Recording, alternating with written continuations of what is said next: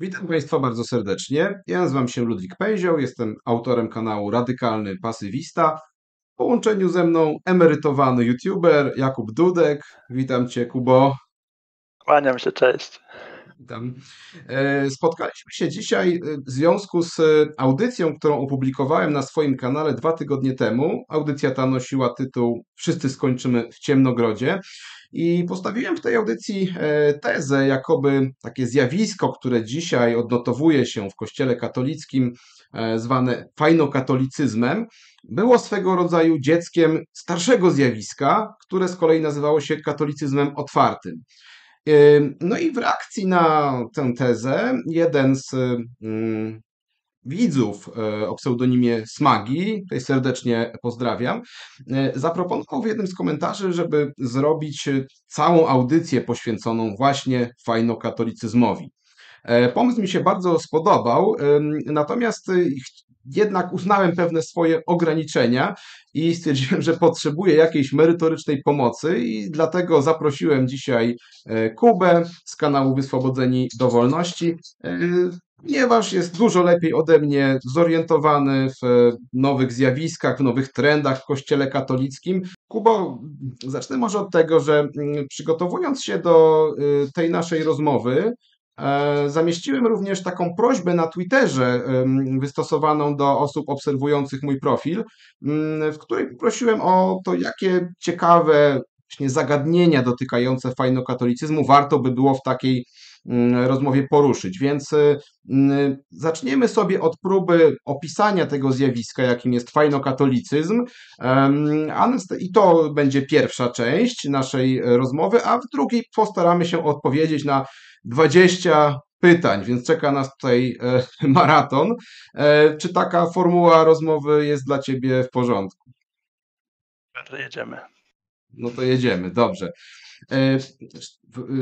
W ramach przygotowywania się do tej naszej rozmowy obejrzałem kilka filmów chyba znanego w internecie jezuity, ojca Grzegorza Kramera. I w jednym z tych filmów, to jest człowiek, który jest często kwalifikowany właśnie jako przedstawiciel tego nurtu fajnokatolickiego, i w jednym z swoich filmów wprost wyraził właśnie taką myśl, że Bóg jest fajny. No i chciałem zweryfikować z Tobą tą tezę. Powiedz, czy rzeczywiście opisanie takiego bytu, jakim jest Bóg, takim przymiotnikiem fajny, uważasz za adekwatne? No, na pewno ojciec Kramer chciał tutaj w jakiś sposób być kontrowersyjny i na pewno miał tego świadomość, kiedy to mówił, że nie jest to coś, co zostanie jakoś super łatwo przyjęte. Zresztą on taki trochę jest. Ma to do siebie, że wie, jaką grupę zirytuje i lubi tę grupę czasem tak zirytować. Natomiast problem zarówno właśnie z tą wypowiedzią, jak i ogólnie z fajnokatolicyzmem tak zwanym jest taki, że jest to jakaś prawda. Jest to jakiś obraz pewnej części rzeczywistości, tylko zawsze jest to obraz taki bardzo fragmentaryczny. To jest jakiś mały wycinek tak naprawdę rzeczywistości. Bóg, choć można by go próbować określić jako fajnego, to jest to bardzo mały właśnie wycinek tego, czym jest Bóg, i on nieskończenie dalej przekracza to, kim jest. Dalej to już tylko możemy patrzeć na to, że sam przymiotnik fajny jest dosyć z mowy potocznej, no i oczywiście część osób może się obruszyć i obrazić za takie jakby zestawianie imienia Boga z takim potocznym przymiotnikiem niemal wulgarnym w pewnym sensie, w pewnych czasach jeszcze, nie? Wcześniej. Teraz już dosyć znaturalizowanym. No powiem Ci, że takim moim, jeżeli mogę użyć takiego określenia, ulubionym tekstem, jeśli chodzi o literaturę chrześcijańską, jest Noc ciemna świętego Jana od Krzyża. No i Posiłkując się na przykład tym tekstem, opisałbym Boga właśnie albo jako nieopisywalnego, albo jako niepojętego. Natomiast słowo fajny w kontekście tej nieskończoności, niepojętości Boga, który ukazuje się pod jakimiś postaciami, ponieważ po prostu zwykły śmiertelnik nie mógłby znieść nawet jego widoku, no takim określeniem fajny no, wydaje się takie mocno deprecjonujące, nie powiedzieć mylące. Tym bardziej no, ciężko znaleźć tak naprawdę czy to w samym Piśmie Świętym, czy w różnych dokumentach Kościoła, czy wśród objawień różnych mistyków, no jakikolwiek taką cechę, której nawet synonimem mogłoby być fajny, więc no, powiedz mi, co jest prawdziwego w tej fajności? Bo mówisz, że to jest jakiś jednak trochę aspekt, który gdzieś tam jest obecny. Okej. No to musimy się tutaj odwołać trochę szerzej do tego, czym jest Kościół w ogóle i jaką on ma strukturę, nie?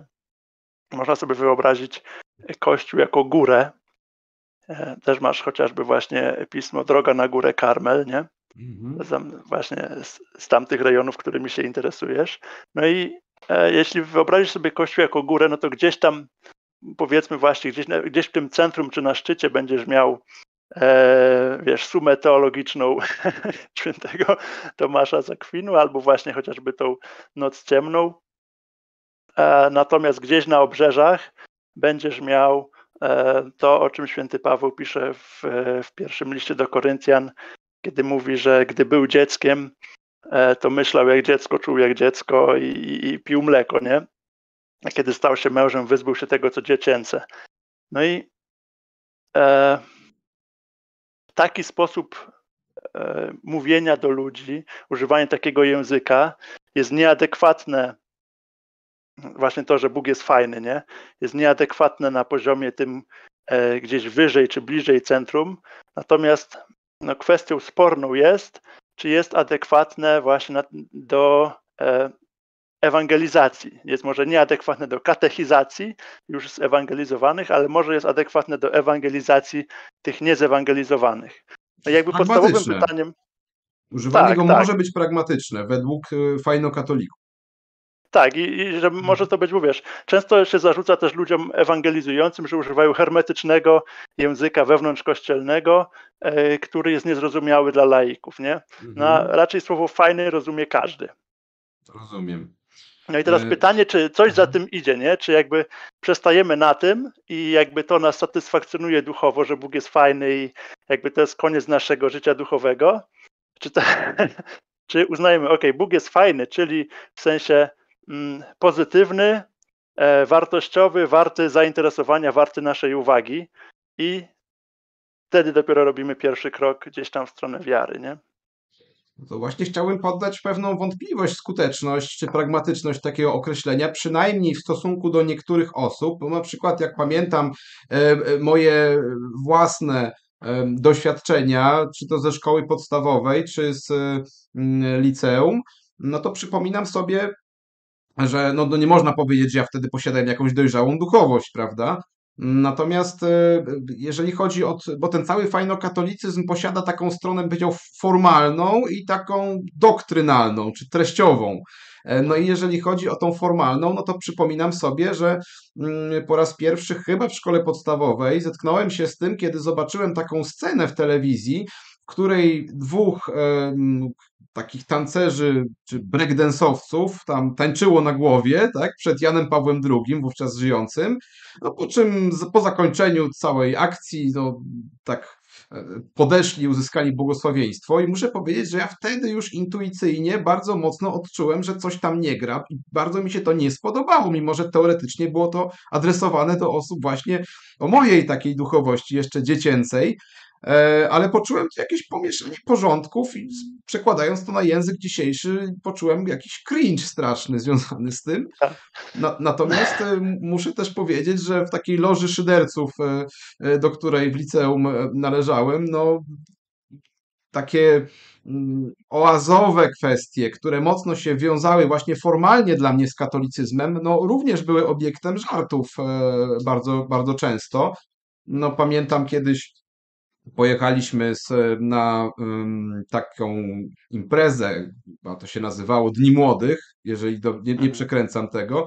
No i to było pełne takiego straszliwego hipisizmu, który po prostu no, budził taki głęboki zawód, taką swoją miałkością, takim, takim poczuciem, no, że to jest jakby no nie na miejscu zupełnie, w związku z czym no porzuciliśmy te Dni Młodych i już piliśmy do końca tej wycieczki z kolegami, więc tak to się skończyło, więc no pytanie, czy to jest kwestia tego, że niektórym to po prostu nie wystarcza i potrzebują czegoś, są bardziej głodni intelektualnie i może nie powinni tego rzutować tak na wszystkich, może jest jakaś grupa docelowa, do których to trafia i ich zachęci, nie wiem, jak uważasz?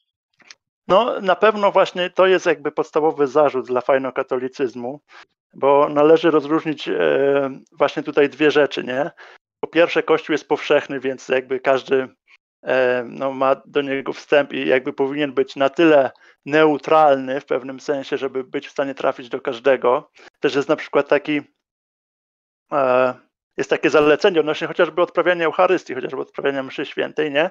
Żeby każdy w każdym stanie ducha, czy ktoś przychodzi rozradowany, wesoły, wiesz, czy ktoś przychodzi przygnębiony i bardzo smutny, szukający pocieszenia, był w stanie w tej mszy świętej uczestniczyć, a nie poczuł się odrzucony, nie? W momencie, kiedy masz na mszy świętej jakichś ludzi tańczących z flagami, już abstrahując od, no wiesz, aspektu liturgicznego tego wydarzenia, tylko samo emocjonalne, no to osoba, która przyszła do kościoła jakoś przygnębiona, szukająca właśnie jakiegoś wyciszenia i może tam spotkania z Bogiem właśnie w tej ciszy swojego serca, jest momentalnie odrzucona, nie?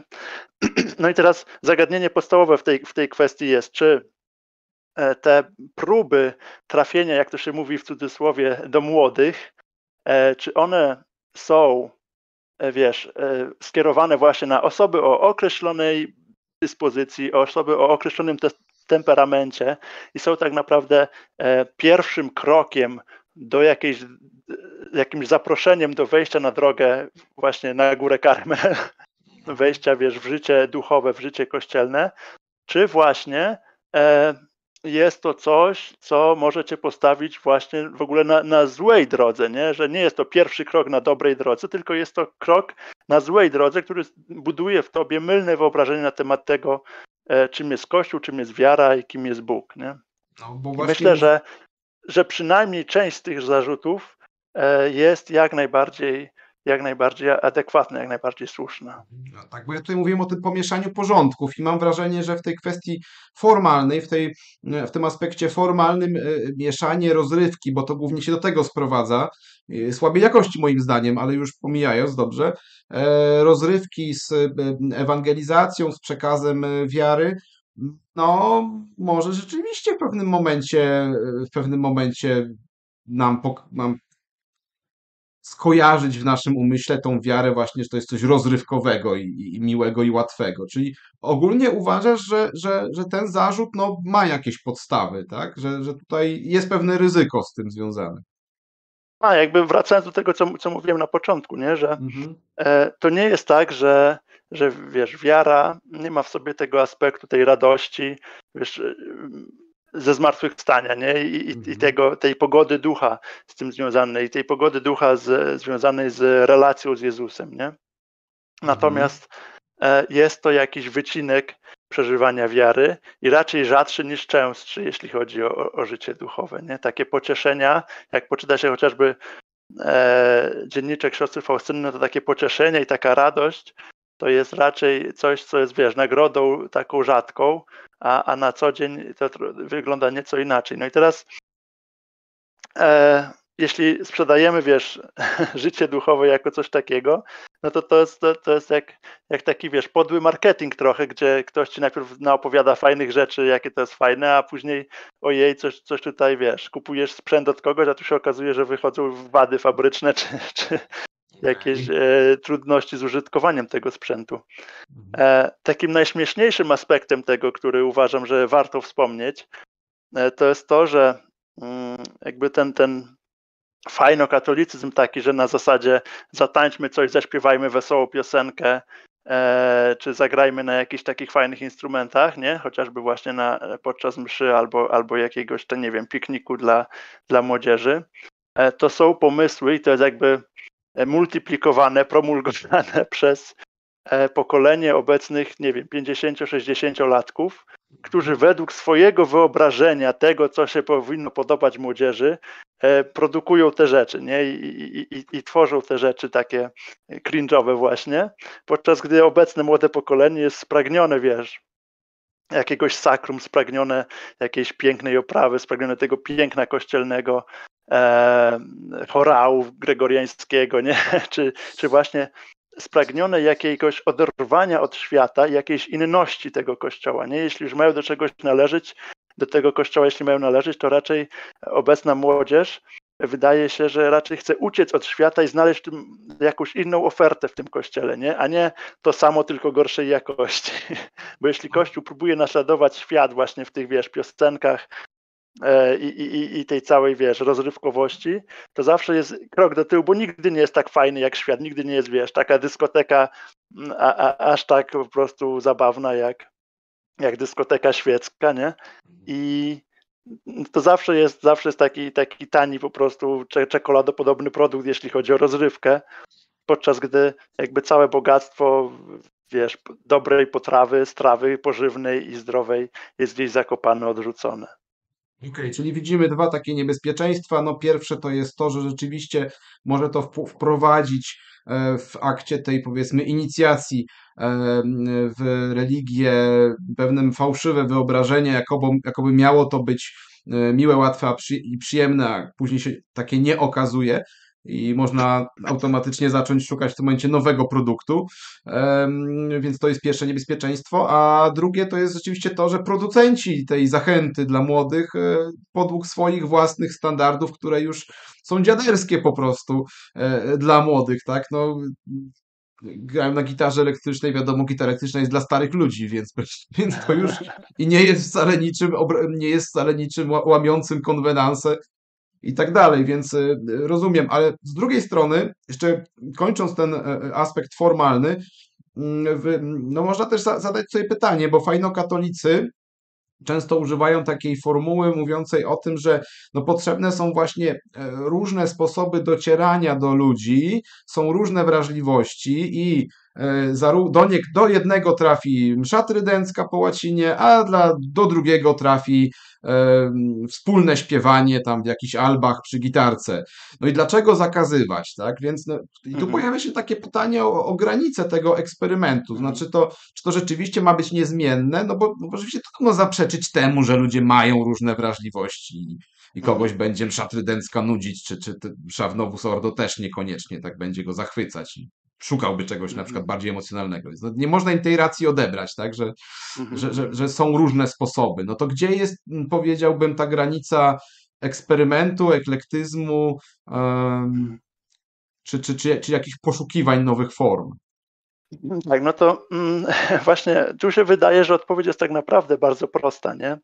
Bo tak jak od wieków się zarzuca Kościołowi właśnie katolickiemu przede wszystkim, że jest tak zdogmatyzowany i tak wypełniony przepisami, że na wszystko jest odpowiedź i ta teologia tak próbuje właśnie znaleźć granicę wszystkiego i odpowiedź na wszystko, no to właśnie tu akurat te wszystkie dogmaty nam przychodzą z pomocą, nie? Bo wystarczy po prostu przestrzegać dogmatów Kościoła po pierwsze, po drugie przepisów, nie?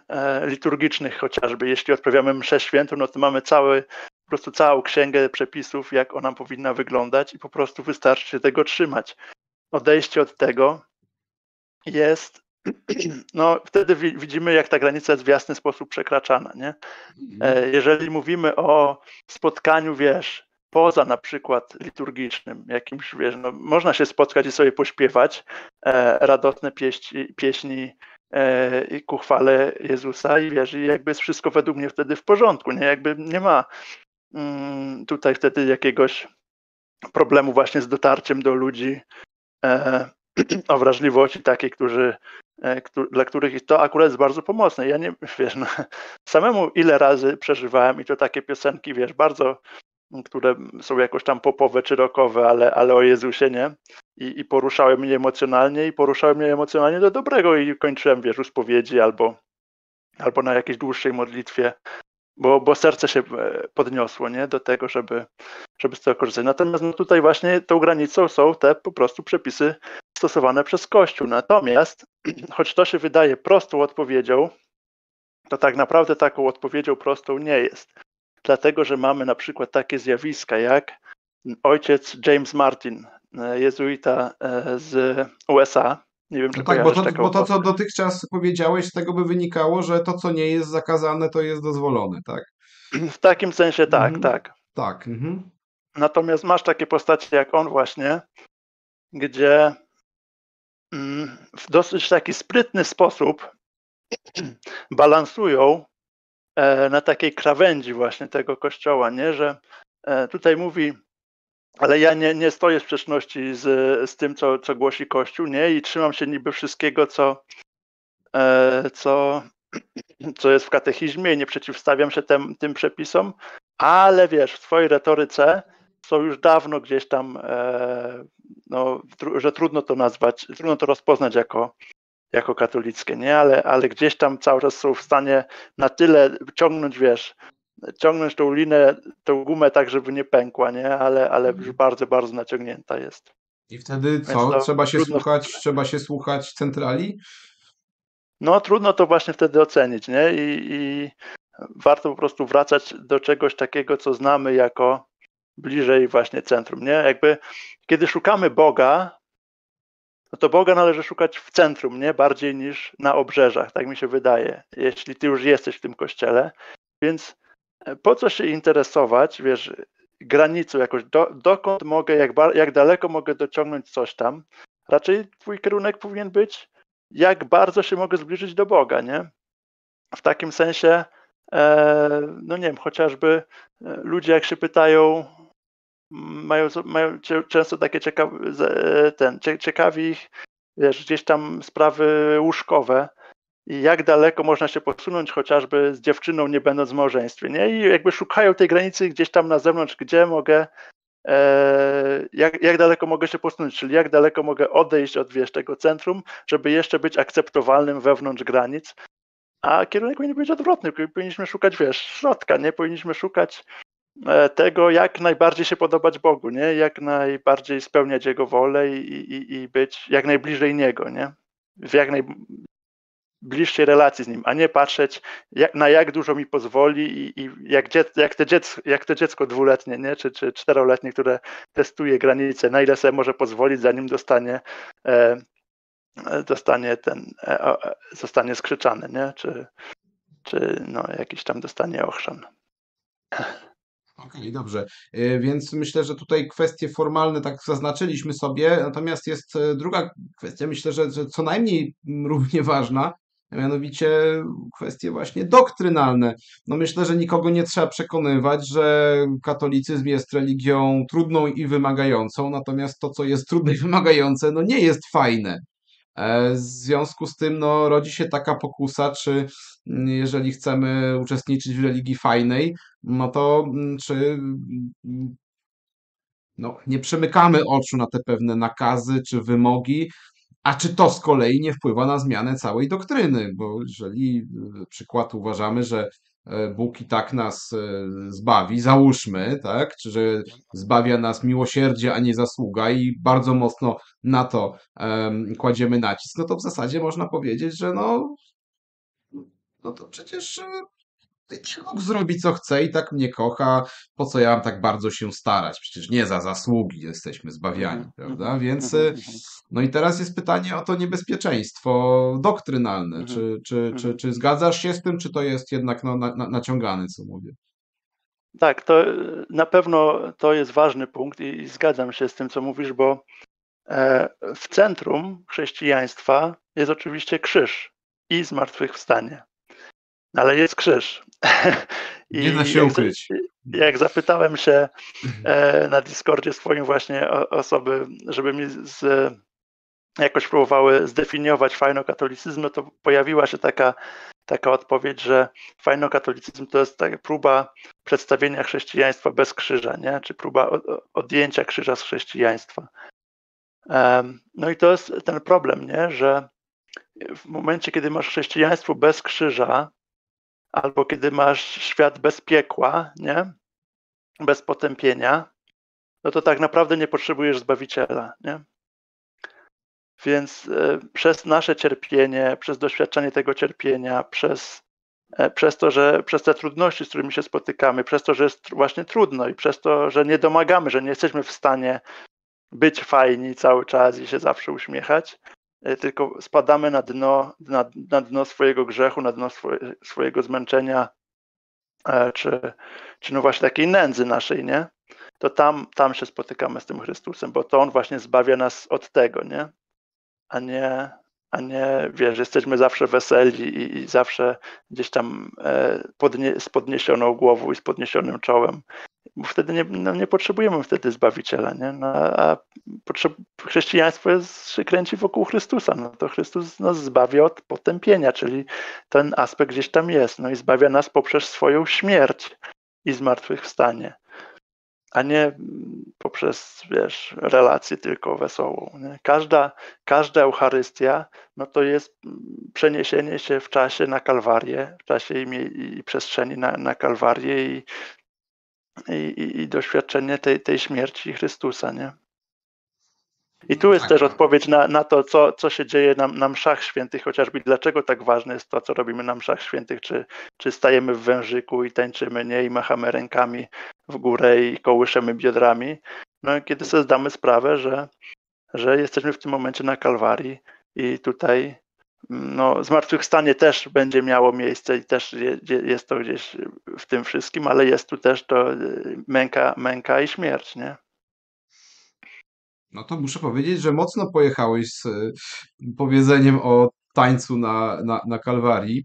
Rzeczywiście ja poczułem taką mocną nieadekwatność tego w tym momencie. No ale z drugiej strony pojawia się taki zarzut, że właśnie mówiąc o tym boskiej sprawiedliwości, o karach ewentualnych za no, niewypełnianie tych instrukcji, które tutaj zostały przez Boga zesłane ludziom, no, że uprawia się duchowość lękową, opartą na lęku i wtedy już tego Boga się nie kocha, tylko się go boi. I tu jest taki kontrargument. I co byś na to odpowiedział? Mhm. No i to jest ten problem naszego życia w tym świecie ekstremów obecnie, gdzie nie potrafimy, wiesz, wyważać rzeczy, tylko zawsze lecimy od bandy do bandy. I o ile mamy spory problem obecnie właśnie z dużą grupą fajnokatolików, o tyle mamy też rosnącą opozycję w postaci niefajnokatolików, którym się nic nie podoba, którym zawsze coś jest nie tak, coś jest niedopełnione, coś Musi jest, być wiesz, surowo. Tak. nieprzestrzegane. No i wiesz, są pewne fragmenty Ewangelii, których nie wytniesz, nie? I są to fragmenty, które mówią o tym, że drugie przykazanie zaraz po miłości Boga jest miłość bliźniego jak siebie samego, ale też nawet mocniej to Jezus zaznacza, kiedy mówi, że cokolwiek uczyniliście jednemu z tych najmniejszych, mnieście uczynili, nie? Albo Panie, kiedy przyszedłeś do nas tam spragniony, kiedy przyszedłeś do nas nagi, nie? No i w drugim wtedy jest wiadomo, że Jezus odpowiada, że no właśnie byłem u was, nie? W tym drugim człowieku, że przyszedłem jako właśnie nagi, przyszedłem jako głodny, a wy nie odzieliście mnie, nie nakarmiliście mnie i nie pomogliście mi, nie? Więc no nie usuniesz tego z Ewangelii, że my kochamy Boga poprzez miłość człowieka. Nie mamy jak inaczej. Możemy Bogu oddać cześć, ale kochamy Boga gdzieś tam na Eucharystii, natomiast kochamy Boga poprzez kochanie drugiego człowieka i w tym drugim człowieku kochamy Boga, nie? Więc w momencie, kiedy będziesz krytykował wszystko i wszystkich dookoła, bo ze względu na to, żeby Bogu oddać, wiesz, należną cześć i należny szacunek, no to jasne, jest to zrozumiałe i jest to również aspekt wiary ważny, niepomijalny, ale no jest to w pewnym sensie taka reakcja po prostu na ten fajnokatolicyzm bardziej niż postawa, która powinna mieć miejsce wyjściowo. Bo jest naprawdę, nie brakuje grupek katolików, wiesz, na internecie, którzy są, można powiedzieć, zwyczajnymi hejterami i hejtują wszystko naokoło, wiesz, po soborowie i generalnie nic dobrego nie wyszło z kościoła po 68 roku, nie? Dobrze, więc no, kończąc tę część, no, muszę powiedzieć, jestem trochę zaskoczony, bo wydawało mi się, że jednak będziesz tu łaskawszy dla tego fajnokatolicyzmu, a wyszło więcej minusów niż plusów, ale myślę, że już takie konkretne kwestie poruszając, może się to zmienić, więc chciałbym przejść do tych pytań twitterowych, czy ogólnie zagadnień, które tutaj followersi podnieśli, które uważają za warte omówienia.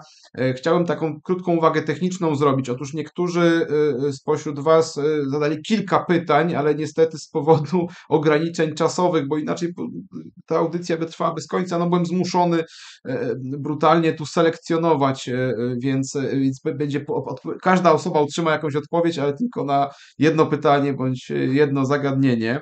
Więc tutaj no, nie sposób nie zacząć od Tomasza Terlikowskiego, ponieważ tu zdecydowany prym wiódł i zainteresowanie wśród osób, które no, odpowiedziały tak, na to moje pytanie na Twitterze. No i tutaj profesor Pingwin, Krystyna Pasztęcka, 216 baza i moja perspektywa były właśnie zastanawiają się, czy pytają o to, czy można Terlikowskiego zaliczyć do grona fajnokatolików. Tutaj precyzuje nieco profesor Pingwin, że nie tyle zaliczyć, co że on dryfuje w tą stronę i jest autorytetem dla fajnokatolików. Więc no, wiem, że zapowiedziałeś tutaj, że będziesz bronił Terlikowskiego, więc wysłucham ciebie, a potem kilka łyżek dziegciu dołożę do tego, co powiesz.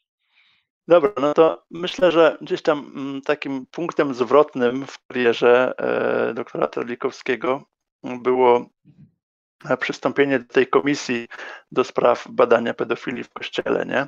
Tak. Gdzie on zetknął się faktycznie z sporą ilością cierpienia, takiego, wiesz, no cierpienie dzieci. Jak masz do czynienia z tak potężnym cierpieniem tak niewinnych istot jak dzieci, to automatycznie włącza ci się, myślę, wyłącza ci się ta surowość, nie, jakaś tam i włącza ci się ten tryb ochrony, tryb przygarnięcia, tryb zrozumienia, można to nazwać jakimś tam trybem matczynym, nie? Takie, przepraszam, bo to chciałem zaznaczyć, że to, co ty mówisz, to nie jest twoje przypuszczenie, tylko sam doktor Terlikowski tak o tym mówił, więc tak już oddaję Tak, głos. sam o tym wspominał. No i teraz na pewno zmienia się jego retoryka i na pewno zmienia się jakby jego, powiedzmy, temperament, nie, w tej kwestii. O ile temperament się może zmienić, to zmienia się jego taki właśnie taki wydźwięk, nie, tych rzeczy, które on mówi. Natomiast to myślę, że nawet jeśli dryfuje w jakąś stronę, to nie jest strona tego fajnokatolicyzmu, wiesz. To jest człowiek, który ma naprawdę, jest obryty z teologii, nie jest gościem, który szuka, jak tutaj, wiesz, oszukać te dogmaty tak, żeby się jeszcze w nich zmieścić, ale gdzieś tam sobie pochodzić po obrzeżach. Cały czas ma, wiesz, bardzo duże nabożeństwo do właśnie chorału gregoriańskiego, czy mszy, zdaje się, po łacinie. Nie wiem, czy konkretnie trydenckiej, ale przynajmniej po łacinie. Także on to wszystko kocha, nie, w kościele.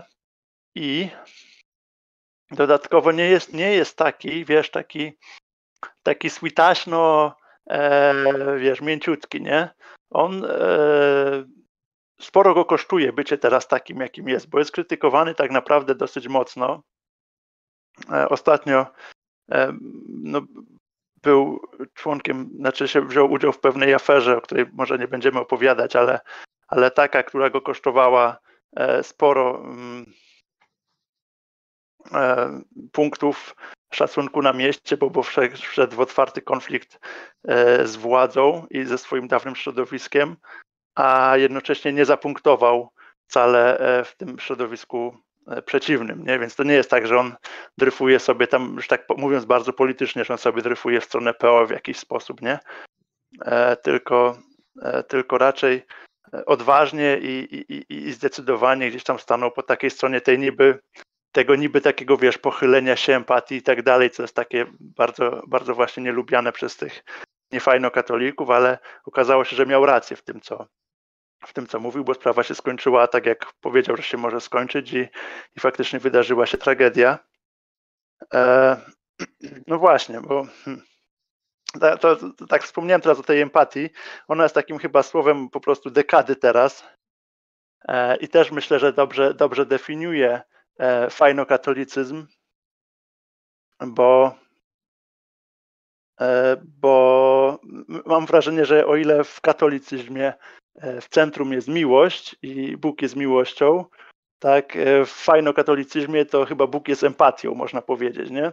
I ta empatia się cały czas przewija, w zasadzie nie wiadomo, jak ją też zdefiniować, bo ostatnio rozmawiałem z Mateuszem z kanału Jak nie być zombie, też było o empatii i że ta definicja chyba gdzieś została zhakowana tak naprawdę, co ta empatia oznacza, bo to w zasadzie można ją porównać do słowa tolerancja i nie, wiesz, nie stawianie jakiegoś stanowiska swojego. Natomiast, no i tu jest problem gdzieś tam z panem Terlikowskim pewnie taki, że być może nadużywa tego słowa empatia, być może jeszcze w starym znaczeniu. To jest słowo nie... detonujące niektóre Tak. kręgi. Tak, dokładnie. A wiesz, a ono ma już nowe znaczenie i jest to znaczenie takie, które od razu cię, wiesz, przypisuje do tego fajnokatolicyzmu. Natomiast ja bym nie powiedział. Mnie się wydaje, że jego za dużo kosztuje to, co on mówi i jest za poważny, żeby mieć to, wiesz, żeby być tym takim miękkim, switaśnym hej hop do przodu, Pan Bóg jest fajny, nie? To nie ten typ człowieka. Ja też uważam, że określenie fajnokatolik do pana Terlikowskiego nie pasuje, no choćby ze względu na ten ciężar tego jego przekazu. Ja bym nawet powiedział, że on bardziej już by pasował do tej fajnokatolickiej opcji właśnie w sprzed jego tak zwanej przemiany, bo to wtedy przecież tak ocieplał właśnie wizerunek ze swoją żoną, właśnie rodziny katolickiej, przychodził do programu znanego talk show, tak, Jakuba Wojewódzkiego i tak dalej, więc moim zdaniem on bardziej wtedy, natomiast teraz no, Terlikowski raczej jest taki ciężki, kurczę. Natomiast powiem tak, ja nie będę tutaj już tak dłużej o nim mówił, ja po prostu odeślę, jeżeli chodzi o takie moje całościowe zdanie o tym, co się teraz z doktorem Terlikowskim dzieje, do po prostu mojej audycji o przyszłości konserwatyzmu. Właśnie to jest recenzja książki, czy polemika z książką najnowszą doktora Terlikowskiego. Więc no powiem tyle. Natomiast wydaje mi się, że ta niechęć chyba raczej wynika z takiego rzekomego zapisania się chyba do innego właśnie, że to ma bardziej charakter partyjny, wydaje mi się. Znaczy, że Tak, to jest bardziej polityczne wydarzenie, no. tak, ale to fajnokatolicyzm moim zdaniem z tym nic nie ma wspólnego. Więc tutaj bym się z tobą zgodził jak najbardziej. Dobrze, to przejdziemy sobie do kolejnego pytania. Tutaj Arthur Harris. Pytanie jest długie, będziemy musieli, nawet nie pytanie, tweet jest długi, będziemy musieli tutaj selekcjonować, ciąć brutalnie. Więc Arthur Harris pisze, fajnokatolicyzm, czyli co dokładnie? Tygodnik powszechny, znak i więź. Moje zarzuty. Zoologiczna nienawiść do endecji, gderanie, że nie można osądzać i jednoczesne odsądzanie prawicy od najgorszych, bicie się w cudze piersi, udając, że we własne, popieranie aborcji i marszów szmat. Dodałbym jeszcze problem szerszy niż wymysły lewicowych inteligentów katolickich. Sprowadzenie katolicyzmu, religijności czy podniosłych w stopniu najwyższym do memów, piosenek szatan to pała i tym podobne. Tyle, że ten problem dotyka też tradców, którzy zasypują internet memami, zgryźliwymi komentarzami i tym podobne. To jest zdanie Sir Artura Harrisa, natomiast musimy coś z tego wyselekcjonować. Ja proponuję, bo tutaj mi się wydaje, że popieranie aborcji marszów szmat nie dotyczy fajnokatolicyzmu, to tutaj takie ukłony rzeczywiście delikatne robiły niektóre czasopisma, ale to ja bym tego nie łączył. Ja bym się skoncentrował na tym, nie można osądzać, bo to mi się wydaje takie tutaj najgłębsze. Powiedz pierwsze swoje zdanie, ja też się odniosę, co o tym myślę. No i znowu wracamy do tego samego problemu, gdzie tak jak to, że wspomniał tam na końcu o tych tracach, nie, że też jakby dotyka ich ten problem tego fajnokatolicyzmu, tylko takiego właśnie, ja bym go nazwał nie fajnokatolicyzmem, gdzie masz osoby, które nie tyle kochają starą liturgię, co nienawidzą wszystkiego innego, nie? A jednak w Piśmie Świętym masz Jezusa mówiącego, ktokolwiek powie bratu swojemu bezbożniku podlega karze ognia piekielnego, nie? I teraz oczywiście możemy się bawić w zacieśnianie znaczenia tego fragmentu, ale no nie uciekniemy od tego, że nauka Kościoła, jak również też i właśnie w Piśmie Świętym mamy to, że ostateczny osąd pewnych rzeczy należy do Pana Boga. Co nie zmienia faktu, że mamy jasno wytyczone, co jest grzechem, co nie jest grzechem, jakie zachowania są destrukcyjne, nie tylko pod względem właśnie fizycznym, psychologicznym, życiowym, ale też metafizycznym i duchowym. I problem znowu zaczyna się w momencie, kiedy no nie piętnujemy tych rzeczy, nie, jako złe, nie? Kiedy przemilczamy to, kiedy nie powiemy komuś, bo to też jest nieupominanie błądzących, no to też jest grzech. No, błądzących należy napominać. Nie? Znaczy ja tutaj chciałem trochę stanąć w obronie traców tak zwanych, no bo jednak wydaje mi się, że no tak trochę za mocno to ująłeś, że bardziej nie lubią nowej mszy, niż lubią starą, No, bo nie wiem, na przykład mi się, wiem. znaczy nie wiem, wydaje mi się, że na przykład jak czytałem niektóre teksty, zresztą bardzo utalentowanego pisarza, który jest chyba jeden z bardziej znanych tradycjonalistów, czyli Pawła Lisickiego, no to tam zachwyt wyrażany nad tą mszą trydencką, no nie wydaje mi się udawany, no też znam paru tradycjonalistów, też mi się wydaje, że oni po prostu uważają, że w tej mszy właśnie ta transcendencja, ich kontakt z Bogiem, czy doświadczenie duchowe jest głębsze, więc tutaj myślę, że to nie jest tak, że wszystkimi kieruje tylko niechęć do tej nowości, chociaż może tacy też są, ale tutaj bym bardzo, bardzo uważał na uogólnianie. Natomiast jeżeli chodzi... Na pewno nie chciałem uogólnić, nie? Dobra, okej, dobra, to tak wyszło, czyli tutaj odcinamy się. Natomiast jeżeli chodzi o to nieocenianie, no to mi się wydaje, że kiedy tak posłuchałem zarówno o tym starym tak katolicyzmie otwartym, jak i tych nowych fajnokatolików, to właśnie jest ta bardzo jedna zbieżna cecha. Oni uwielbiają mówić, że właśnie główną wartością Kościoła jest to, że on jest pluralistyczny i różnorodny. No i tu mamy bardzo sprytny, że tak powiem, przekręt semantyczny, bo no, Kościół jest, z tego co mi wiadomo, tak, tu ty jesteś specjalistą, ale no jest różnorodny i pluralistyczny w tym sensie, że przyjmuje każdego, tak, niezależnie tam od koloru skóry, nacji i tak dalej, tak, orientacji nawet seksualnej, zakładając, że potem niektóre z tych orientacji nie są potem, powiem, uskuteczniane czy praktykowane, ale przyjmuje. Natomiast nie polega pluralizm na tym właśnie, że wszystkie style życia są fantastyczne i że należy, no bo to jest mylenie dla mnie właśnie pryncypiów demokracji liberalnej trochę z pryncypiem Kościoła. No Kościół ma po prostu nieść instrukcję zbawienia, a nie tam się zachwycać swoją różnorodnością i ta różnorodność jest dobra tylko o tyle, o ile jest, jakby służy temu głównemu celowi, więc tutaj nieocenianie w tym sensie jest prawdziwe. Tak jak powiedziałeś, bo przecież Jezus w Ewangelii mówił, że nie wolno na przykład powiedzieć, że ktoś pójdzie do piekła w imieniu Boga, czy tak, bo to po prostu surowo przed tym przestrzegał i to w tym sensie mają rację, natomiast w tym sensie, że wszystkie style życia są fajne i cieszmy się, że jesteśmy różnorodni, to w ogóle nie ma nic wspólnego, tak, z Kościołem katolickim. Okej, dobrze. Daj mi jeszcze dwa słowa dopowiedzieć. Proszę się uprzejmie. Na swoim Discordzie mam też parę osób zorientowanych tradycyjnie, czyli uczęszczających na starą mszę. I jakby to są osoby, które zdecydowanie nie są tym, co opisałem, nie? Przed chwilą, zjawiskiem, gdzie no wszystkiego nienawidzą i tak dalej. Nie? Mówię, że tylko są takie osoby, ale nie, że to dotyczy jakby całości zjawiska. Natomiast to co teraz powiedziałeś, to jeden z najnowszych wywiadów Petersona wspomina on tam, że ze swoim którymś uczniem zrobili badania odnośnie tego, jakie cechy czy jakie poglądy chodzą w paczkach razem, nie?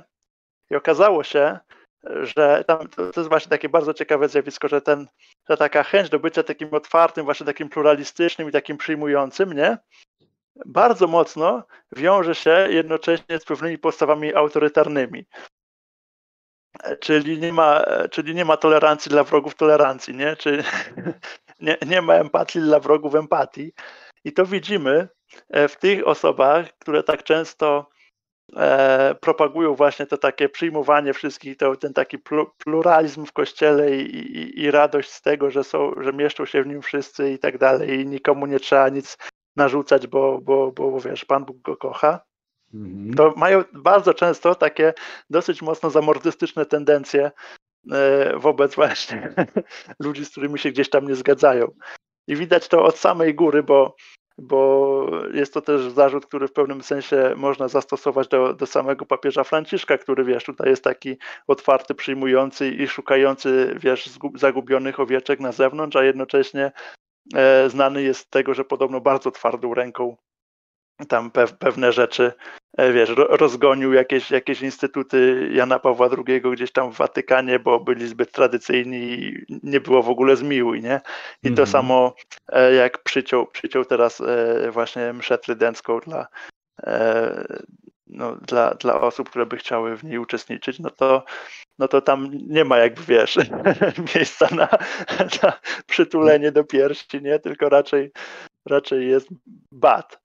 I to ma też swoje miejsce w jednej następnej postaci, o której pewnie będziemy za chwilę mówić, ale to już nie wyprzedzając. Myślę, że wszystkich zmieścimy, bo tutaj było tych pytań sporo. I teraz przejdę do następnego. Tutaj Twitterowicz o niku o poprawie rzeczy. Prosi, żeby poruszyć temat ojca Szustaka grającego w gry. To może dla odmiany ja zacznę. Znaczy, mi się wydaje, że ojciec Szustak, że ogólnie bycie youtuberem deprawuje, bo za każdym razem staje się przed takim dylematem dobro, które się niesie przez te filmy, które się tworzy versus wyświetlenia i najlepiej jest, kiedy to idzie w parze, natomiast no, nie zawsze to idzie w parze. No i mam wrażenie, że tutaj o czym ojciec Szustak mówił, to znaczy, że on właśnie w ten sposób chce ewangelizować, to jest taki pretekst, bo kiedy obejrzy się jego streamingi, no to w gruncie rzeczy widać, że ogon macha psem, tak? No, czyli ten pretekst, jakim miał być streaming, jest dla Ewangelii, dla ewangelizowania, no jest dokładnie odwrotnie. Te elementy, tak powiem, ewangelizujące są doczepione gdzieś tam na siłę zupełnie i bardzo niewielka część tak naprawdę wypełnia ten streaming i mi się wydaje, że tutaj też ojciec Szustak wpadł w taką pułapkę polegającą na tym, że on po prostu musi dostarczać stale content, żeby ten kanał mu hulał i żeby przynosił dochody. Też ja bym był taki trochę przeciwny jednak ukazywaniu duchownych jako takich zupełnie normalnych ludzi. Znaczy mi się wydaje, że jeżeli właśnie towarzyszy im jakaś taka aura trochę niedostępności, nie mówię jakiejś surowości strasznej, ale jednak to, że trochę są nie z tego świata, no gdzieś tam kieruje nasze myśli, że mają jakiś lepszy ten kontakt, tak? Natomiast jeśli oni eksponują wszystko, manifestują, jak oni są normalni, jak oni grają w gry i tak dalej, to moim zdaniem no gdzieś tam ta powaga i autorytet gdzieś się gubi, ale może ty masz inne zdanie, słucham cię. Nie, zdecydowanie tak, zgodzę się tutaj, że to jest właśnie to plemię Lewitów, nie? Ono było odłączone od reszty plemion, ono było właśnie wydzieloną cząstką, poświęconą tylko dla Boga i o ile to się dzisiaj już wydaje takie śmieszne, żeby tego księdza tak uważać za takie półboskie stworzenie, to jednak, no jest to kapłan, którego ręce są w stanie przemienić, chleb w ciało Chrystusa. To jest i prezbiterium jest jednak oddzielone od reszty Kościoła, nie? Czyli to jest jakaś osoba wyłączona ze świata. I takie udawanie właśnie, takiego totalnie zwykłego chłopaka z osiedla, no niekoniecznie robi dobrze dla tajemnicy, którą ten dany ksiądz szafuje, nie? Mhm. Przejdziemy sobie dalej. Tutaj Twitterowicz Tomasz pyta o arenę młodych pod przewodnictwem arcybiskupa Rysia.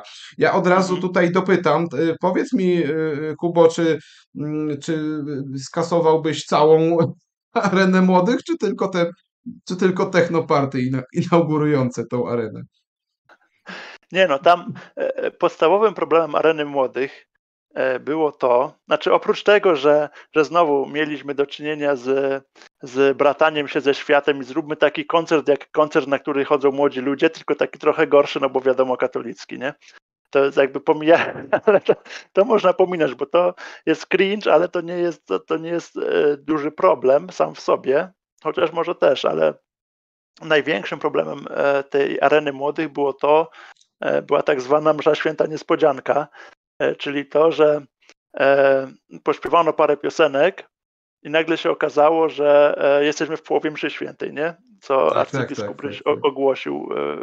Bo patrzcie, no tu już było, wiecie, to już było tutaj czytanie, to już było coś tam, nie? Tu już była modlitwa, wyznanie wiary. No to, i to jest to teraz... właśnie, o czym mówiłeś wcześniej, to jest to balansowanie, przyciąganie liny do samego końca. Niby się zgadza, ale w gruncie rzeczy nie widzieliśmy, że to jest trzeba było to objaśnić. Dokładnie i to samo dotyczy też mszy świętych na przykład dla dzieci mocnych w duchu, bo to ojciec Remigiusz Recow jakby brał udział i w tej arenie młodych i jest właśnie tam liderem mocnych w duchu. To wygląda mniej więcej podobnie w takim sensie, że moja mama to raz puściła dzieciom w czasie tam COVID-a, wiesz, że nie można było iść do kościoła, to puściła dzieciom tą mszę świętą. No to ja jak tego słuchałem, jak na to patrzyłem, no to wiesz, ja nie rozpoznawałem, że to jest msza święta, nie? Ja nie wiedziałem, w którym momencie mszy świętej my teraz jesteśmy, bo ktoś wychodzi, ktoś w coś gra, ktoś gdzieś macha flagami, ktoś tańczy, nie? I w ogóle ja nie wiem czy to jest msza święta, czy już zaczęliśmy tą mszę świętą, czy nie? I nagle, wiesz, za chwilę Bach Ewangelię ktoś czyta, no to Okej, no to przynajmniej wiem teraz, gdzie jesteśmy, nie? Ale tak to nie wiedziałem za bardzo, co się dzieje. I tam Z tą chyba areną przedstawiał młodych, ten DJ, który częściowo prowadził to wydarzenie, chyba przedstawił jednego z hierarchów, ja nawet nie wiem, czy nie arcybiskupa Rysia, ale chyba może nawet jego, że teraz przyjdzie ziomek od słowa, tak? Dobrze pamiętam? no coś mogło takiego być. Natomiast cieszy to, że jednak jest, wiesz, w narodzie jakieś takie poczucie jeszcze i to nie było tak, że ta arena młodych to jedni przyklasnęli, a drudzy gdzieś tam się oburzyli, nie? Tylko tu, przynajmniej w tej części internetu, w której ja bywam, no to wiesz, od lewa do prawa i od traców do ludzi takich bardziej zorientowanych otwarcie właśnie, wszyscy to mocno skrytykowali, nie? Także to mnie cieszyło, że tam jakby nie było rozłamu znowu, że ojej, takie fajne wydarzenie dla młodych, zaskoczyliśmy ich, że uczestniczą we mszy świętej, nie? Ale właśnie problem polega na tym, że to nie było fajne, bo to gdyby to jeszcze było fajne, to moglibyśmy ewentualnie mówić o jakimś obrazoburstwie, a tu mamy do czynienia, przynajmniej z tym, co ja widziałem, z czymś nieudanym w moim mniemaniu, aczkolwiek, no tak jak mówiliśmy na początku, no też mi się wydawało, że hipisowskie piosenki oazowe, no nie są fajne, części osób się podobały, więc no tutaj też musimy na to zwrócić uwagę. No, pewnie oni myślą, że my tu jesteśmy skostniali i jakiś tam preferujemy No wiesz, jakieś nekrofilijne formy, tak? Zawsze warto spojrzeć na owoce tych rzeczy, nie?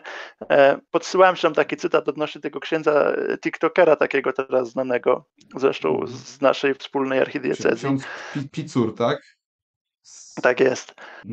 No to tam pojawiały się takie cytaty, no ja nie jestem wierzący, ale księdza się bardzo fajnie słucha, nie?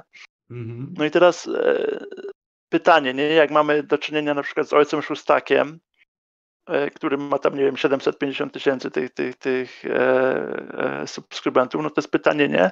Jakie owoce to przynosi w ich życiu? Czy to są osoby, które są niewierzące i nagle się stają po wiesz, roku, 2, 3 słuchania tego, stają się wierzące i przemienia się ich życie, następuje, wiesz, jakaś metanoja i nawrócenie, czy nie? Czy się po prostu fajnie słucha i się dalej fajnie słucha, nie? I jest to jakieś tam, nie wiem, towarzyszenie osobie niewierzącej, która ma spokojne sumienie, bo sobie słucha księdza, więc jakby też nie ma szansy na obudzenie tego sumienia w związku z tym, bo przecież no, jestem dobrą osobą i tak dalej, nie? I też o księdza słucham, treści religijnych słucham, to może nie muszę, wiesz, gdzieś tam się nawracać, nie? No jest Mhm. pytanie, jakie są owoce, No bo właśnie, może są, nie? Może się ludzie faktycznie nawracają i wiesz, i byli niewierzący i posłuchali księdza na TikToku przez pół roku i się stali wierzący, uwierzyli w Pana Boga i wiesz, i zmieniło się ich życie. No nie wiem, to jest pytanie, myślę, otwarte. Mam pewne wątpliwości, ale no nie wiem, nie? rozumiem. Dobrze.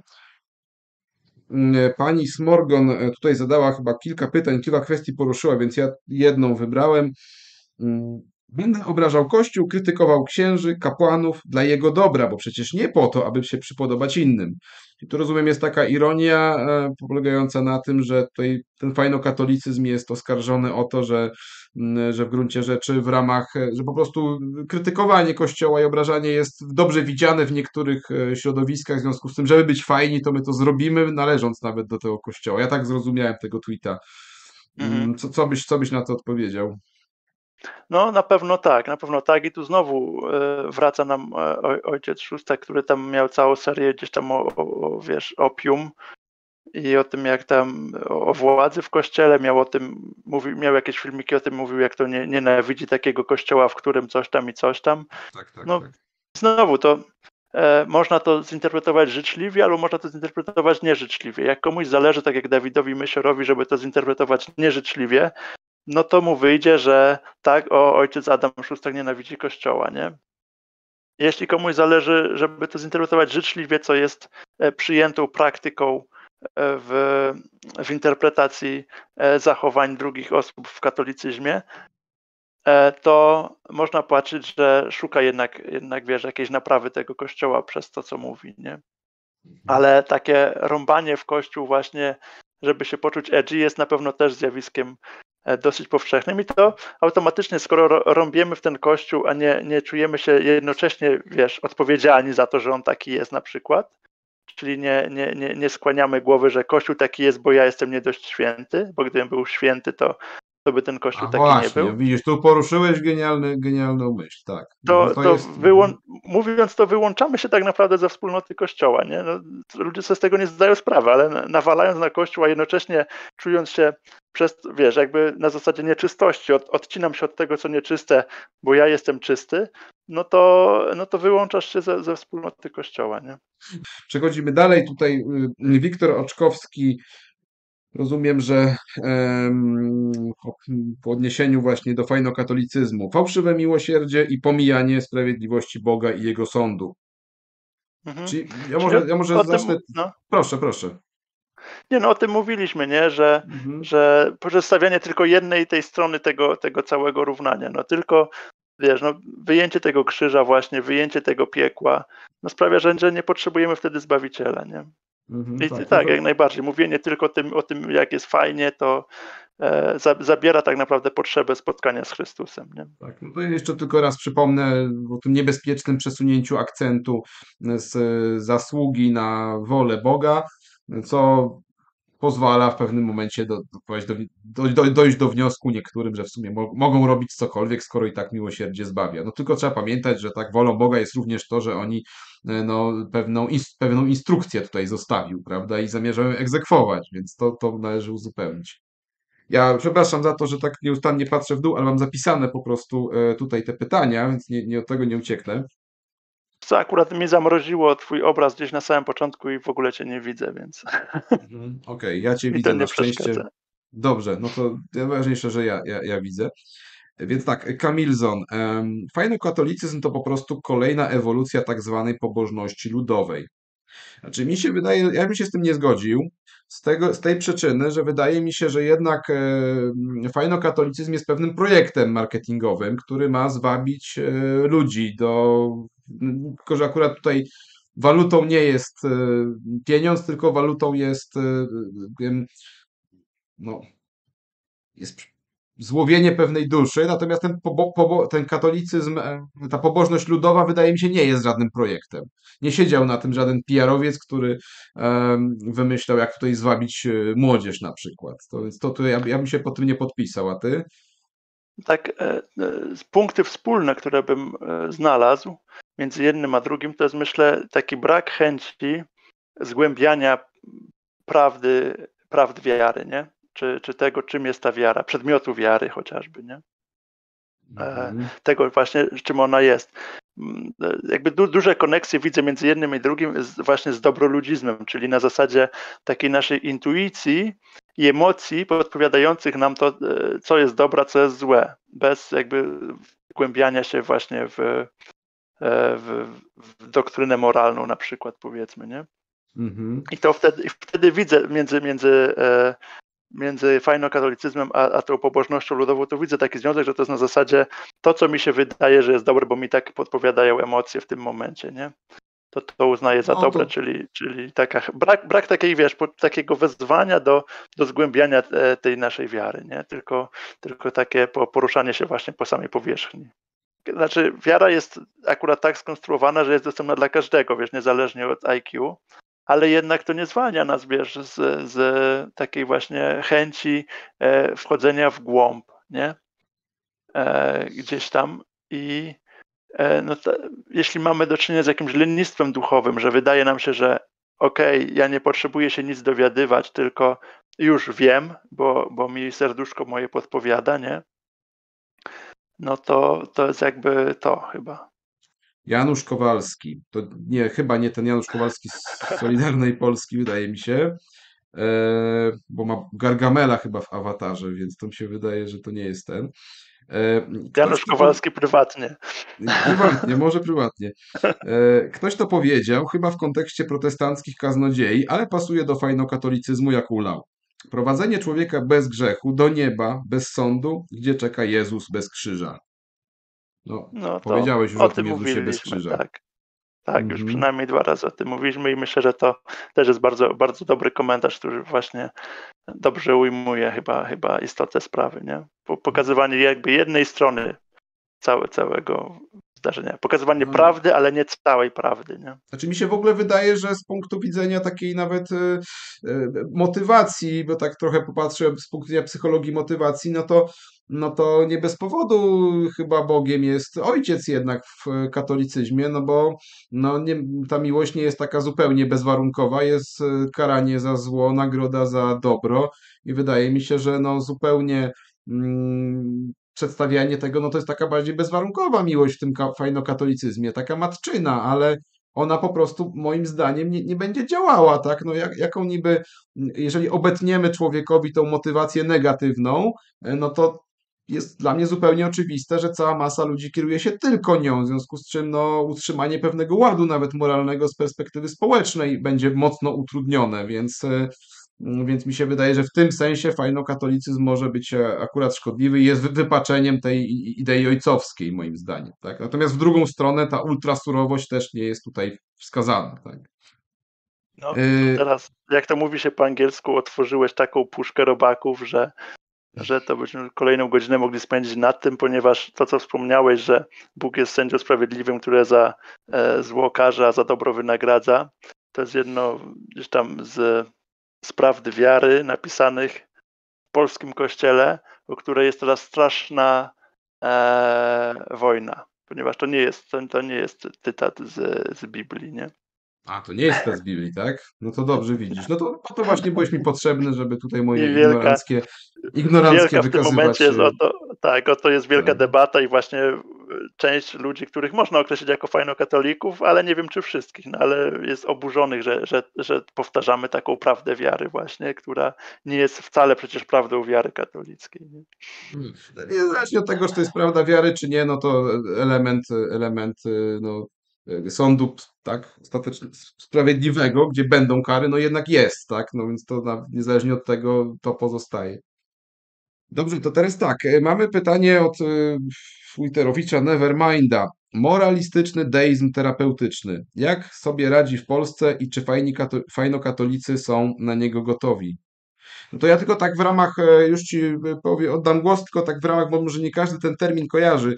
Jeżeli chodzi o ten moralistyczny deizm terapeutyczny, to ten termin wziął się stąd, że 2 socjologów w Stanach Zjednoczonych zrobiła takie badania wśród nastolatków, wśród również wierzących No i spróbowali zdiagnozować, w co wierzą w zasadzie młodzi ludzie, którzy deklarują się jako chrześcijanie. I wyszło takich 5 punktów. I wierzą w to, że Bóg stworzył świat i czuwa nad ludzkim życiem. Wierzą w to, e, że Bóg chce, aby ludzie byli dla siebie tam dobrzy i mili, że głównym celem życia jest bycie szczęśliwym i dobre samopoczucie. Bóg nie musi się angażować w ludzkie życie, chyba że jest potrzebny. I ostatni to dobrzy ludzie idą do nieba. Więc to tak, to jest taki no, zbiór prawd wiary, tak? W świadomości przeciętnego amerykańskiego nastolatka, tak? Wierzącego. No to teraz tobie pozostawiam pytanie, jak to radzi sobie w Polsce, bo ty pewno wiesz lepiej. Taki duch czasów, który nam właśnie towarzyszy, na którym się zresztą myślę, że po kolei wszyscy katolicy mogą łapać, nie? Bo skoro tak wygląda kultura, jakby taki jest ten przekaz kulturowy międzypokoleniowy jest mniej więcej taki, to nawet jak ktoś jest, wiesz, pobożnym katolikiem i zgłębiającym wiarę, to mu się te elementy, które teraz wymieniłeś, mu się włączają czasem w sposób myślenia i postępowania. No i tak, no po prostu wszyscy żyjemy, wszyscy jesteśmy ludźmi naszej epoki, więc to w nas wszystkich jest. No i to na ile, wiesz, wejdziemy w stronę prawdziwego katolicyzmu i prawdziwej wiary, to już no, zależy od właśnie pracy, którą wykonamy. I tutaj chciałbym poruszyć taką jedną rzecz, której nie poruszyłem na początku, a myślę, że jest bardzo ważna, że ten właśnie fajnokatolicyzm, który u nas jest, jak i ten niefajnokatolicyzm i wiesz, to kłócenie się o te rzeczy, o te właśnie temperamenty chociażby, czy o to, co stanowi właśnie esencję tej naszej wiary, to jest tak naprawdę efekt, wydaje mi się, tych kilku dekad przynajmniej takiego chrześcijaństwa niewypróbowanego, nie? Czy katolicyzmu niewypróbowanego. Mamy w Piśmie Świętym powiedziane, że wiarę próbuje się jak złoto, nie? W ogniu. I w momencie, kiedy mamy taki dobry czas, wiesz, przyjemny, gdzie prosperity mamy w kraju, ludziom się żyje coraz lepiej, przynajmniej odrobinę, może nie aż tak bardzo, ale chociaż trochę lepiej niż, wiesz, 30 lat temu. Jak również to, że mamy czasy pokoju, to ta wiara po prostu jest niewypróbowana. Dlatego każdy ma jakieś swoje wyobrażenie na temat tej wiary i czym ona jest i tak naprawdę wiesz. A tak naprawdę to sami nie wiemy, czy jesteśmy wierzący, bo no, gdyby miało już może tym razem nie Żydzi, ale na przykład niech to będą te osoby LGBT, nie? Gdyby rzeczywiście były, wiesz, prześladowane na ulicach i groziłoby im, wiesz, strącenie z dachu, no to kto by ich przyjął do domu i wiesz, ukrył, nie? Na przykład. Tak, no tak samo. Żydów tak samo chroniłyby, wiadomo, antysemici chroniliby Żydów prawdopodobnie polscy, więc no, Tak. by to wyglądało. Więc to i jakby wtedy byśmy się dopiero dowiedzieli, o co chodzi w tej wierze, nie? O co tak naprawdę w niej chodzi i czy chodzi o to, żeby mieć ciepłe serduszko i wiesz, i każdego przytulać, czy chodzi o to, żeby sztywne granice stawiać i ich nie przekraczać. Myślę, że ten czas się zbliża i nawet nie mówię tutaj koniecznie o wojnie, wiesz, za granicą zaraz, która kto wie, czy za chwilę nie przyjdzie do nas, ale chociażby właśnie wydarzenia teraz w poniedziałek miała miejsce premiera dokumentu o Janie Pawle II, nie? I tam, czy jeszcze jako Karol Wojtyła gdzieś tam wiedział o pewnych wydarzeniach pedofilskich wśród księży mu podlegających i czy tam tuszował, czy nie tuszował i tak dalej. I myślę, że to jest znowu, ten temat się znowu rozpędza, nie? I dalej przejdzie za chwilę znowu fala taka przez polski kościół, wiesz, wyjdzie znowu tych spraw nie wiadomo ile, nie? Wstrząs za wstrząsem. I wtedy, wiesz, nie będziemy się kłócić o to, czy machanie flagami, czy właśnie przodem, czy tyłem do ołtarza, nie? Tylko tylko tu będzie pewna konsolidacja tego i oddzielenie ziarna od plew, kto jest wierzący, kto jest niewierzący, nie? No zobaczymy, czy to zastopuje rzeczywiście. To no niby kiedy wróg przychodzi, no to jest ta tendencja do konsolidacji, ale też w Polsce jesteśmy, więc, więc mi się wydaje, że w momencie napaści Rosji na Ukrainę, no to tutaj wojny platformersko-pisowskie, przynajmniej nie te oficjalne, ale te na Twitterze na przykład się zintensyfikowały znacznie do No nieznanego nie wcześniej przesadzaj, poziomu, no. więc Stanowisko mają to samo przecież w sprawie tej wojny, no już nie przesadzaj tak, że wiesz, no. nie, ja obserwowałem Czy jedni, wtedy, czy co się drudzy przy działo. władzy, to by to samo robili przecież, nie? Bo może Tak mi się charakter wydaje. Polski jest taki anarchizujący tutaj trochę, nie wiem. Mam nadzieję, że będzie ta konsolidacja. Też jestem zwolennikiem tego. Dobrze, musimy niestety przejść dalej. Więc tak, spin doktorant właśnie zapytał o to, co zacząłeś wcześniej mówić, ewangelizacja przez Tik-Toka. Proszę, dokończ tamtą zajawkę, tak, swoją. Tak, no kiedy zauważymy, co zresztą mówi psycholog Bogna Białecka, nasza koleżanka, skupia się na tym temacie bardzo dużo, że jakby podstawowym problemem dzisiejszej młodzieży jest uzależnienie od smartfonów, uzależnienie od mediów społecznościowych i internetu, generalnie rzecz ujmując, że to jest to, co tak naprawdę, wiesz, wysysa z nich siły psychiczne, wysysa z nich duszę i zabija te nasze dzieci, które się zamieniają, wiesz, w zombie powoli, nie? Kiedy to jest największy problem, no to pytanie jest, do czego porównać ewangelizację właśnie poprzez media społecznościowe. Mhm. Czy na przykład nie można tego porównać do ewangelizacji w burdelu, nie? I teraz pytanie, no jak się ewangelizuje w burdelu? Idziesz do tego burdelu, wyciągasz stamtąd tą kobietę, nie? Jedną, drugą, trzecią i gdzieś ją tam prowadzisz indziej, nie? Nie rozsiadasz się w tym domu uciech i nie zaczynasz tam, wiesz, przebywać i mieszkać z tymi kobietami, tylko raczej szukasz, wiesz, wyjęcia tej osoby z tej sytuacji. I teraz pytanie, czy taka ewangelizacja właśnie przez media społecznościowe, która polega też na tym, na czym polegają media społecznościowe, czyli zdobyciu uwagi i utrzymaniu tej uwagi, czyli utrzymaniu cię w tym internecie i na tych mediach społecznościowych przez kolejne godziny kontentu, który produkuje, jest jakimś dobrem dla właśnie czy dzieci, czy też dorosłych, no bo przy dorosłych to też dotyczy w takim samym stopniu. Może Jest nie, dobre nie aż o tak tyle, samo. o ile jest skutecznie dywersyjnie, tak powiem, przeciwko tym mediom, tak? No o ile jest przeciwko tym mediom. O ile No to i jest właśnie, możliwe w ogóle, prawda? Mhm. bo no właśnie, teraz no, nie ma znowu prostej odpowiedzi na to, no bo wiadomo, ksiądz inaczej nie dotrze, nie? Czy jakiś ewangelizator świecki niech będzie, bo może księża się w ogóle ewangelizacją nie powinni zajmować, tylko świeccy to powinni robić, a księża niech odprawiają, wiesz, niech szafują sakramentami. Natomiast no, taki ewangelizator, no to jak ma inaczej dotrzeć do tego człowieka młodego na przykład, czy starszego, jak nie przez social media, ale co należy jakby potem zrobić, nie? Jak go z tych social mediów wyciągnąć, bo wyjście z mediów społecznościowych prawdopodobnie jest dla każdego dobre, nie? Chociaż my właśnie rozmawiamy na YouTubie, to... No ale ja przyszedłem misyjnie tutaj, więc... jakby mówić ludziom, że to nie jest miejsce do spędzenia życia, nie? Nie jest. Ja przez 5 lat, czy przez 4 lata w ogóle nie miałem żadnych mediów społecznościowych przed założeniem kanału, a kanał założyłem tu w celach kontrrewolucyjnych, w związku z tym ja to traktuję jako swoje poświęcenie pewne. Bardzo dobrze mi się żyło bez mediów społecznościowych. Natomiast ja bym jeszcze zwrócił uwagę na jedną rzecz w kontekście tego TikToka. Otóż przypomina mi się taka książka Nila Postmana Zabawieni na śmierć, w której on opisywał fenomen telewizji i ukazywał to, że w Ameryce jeszcze to było w latach 90.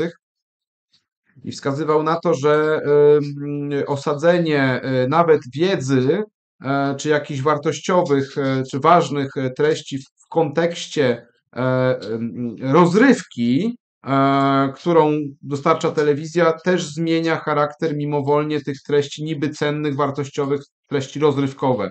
Czyli ważna, a na TikToku jest to jeszcze chyba bardziej widoczne, no bo Tak. tam Tak, Tak, TikTok to do kwadratu to wszystko, no. tak, więc o ile telewizja to jest zabawienie tak na śmierć, no to tutaj już jest zabawienie na podwójną śmierć, nie wiem, no do kwadratu tą No i śmierć jest w to jest każdym dobre razie. pytanie, czy w ogóle można, czy da się o Bogu mówić na TikToku, nie?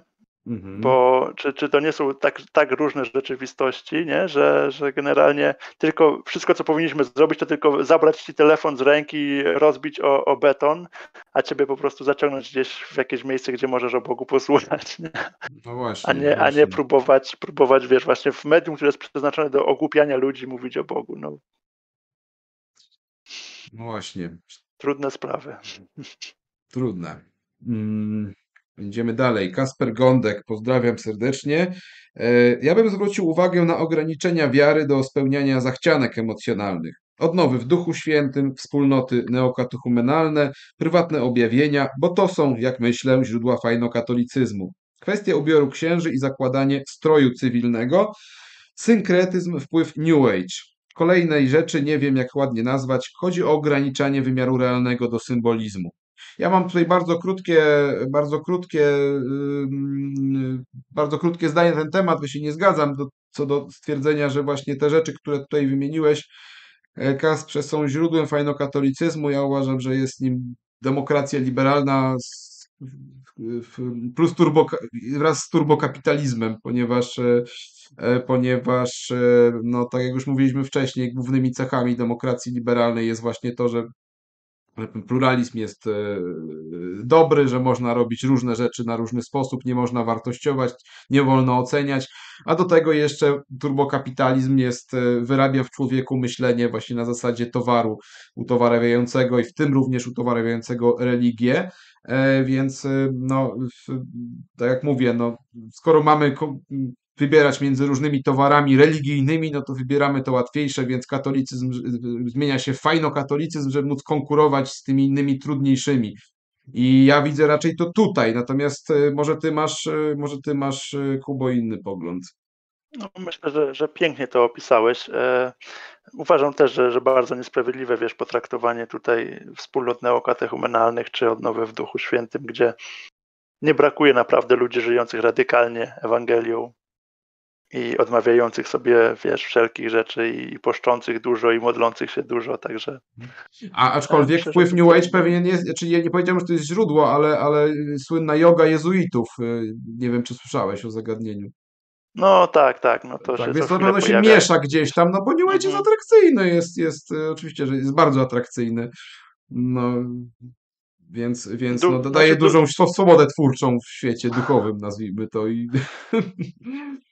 nie, można takie odnieść wrażenie właśnie, że jak ktoś jest leniwy duchowo, wiesz, Kościół ma takie bogactwo jakby wchodzenia właśnie w głąb, czy wchodzenia na tę górę, wspomniano już parę razy, a jakoś jeśli mamy lenistwo duchowe, no to jak mamy lenistwo, to pojawia się również ciekawość, a ciekawość to jest właśnie takie nie zaspokojenie właśnie tego, wiesz, siebie tym, co mamy, tylko szukanie, rozglądanie się, czego by tutaj spróbować. No i to może jakoś jogę, żeby tak było coś nowego, nie? Bo ten stary taki kościół, ta stara droga jest taka nudnawa, nie? To może spróbujmy czegoś tam świeżego.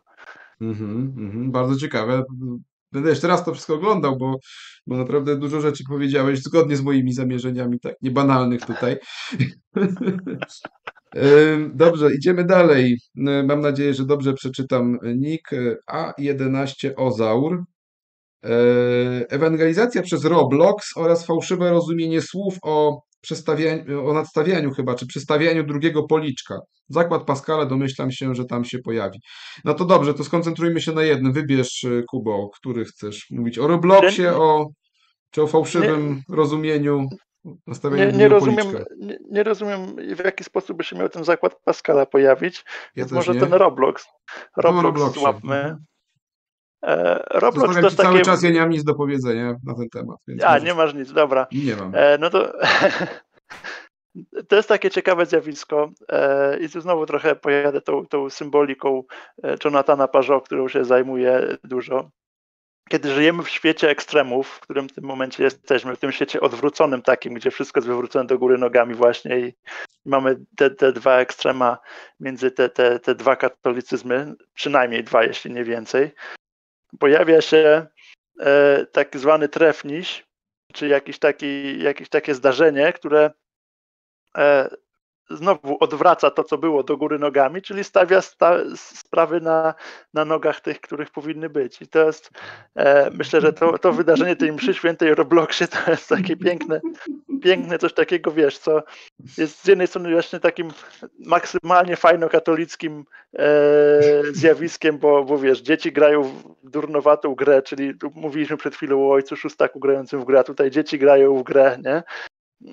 I wiesz, i ojej, jakie śmieszne, haha, co to ma z katolicyzmem wspólnego, i nagle odprawiają mszę świętą tam, znaczy bawią się, wiesz, symulują odprawianie mszy świętej według wszystkich właśnie zapisów, przepisów mszału. To chyba nie jest jakieś bardzo groźne, bo przecież chyba nawet niektórzy święci opowiadali, że już od dzieciństwa tam bawili się, ołtarzyki układali, więc to chyba nie, to w zasadzie po prostu to samo, tak? Tylko że w wersji elektronicznej, więc... No, było to bardzo kontrowersyjne, bo na przykład taki ksiądz z osiedla, taki Manik, jeden ksiądz, nie pamiętam jak się nazywa, to krytykował, żeby jednak nie, tutaj, że to jest jednak niefajne, nie? Niefajne. Okay. Ale właśnie to jest w tym fajne, że jest niefajne, nie?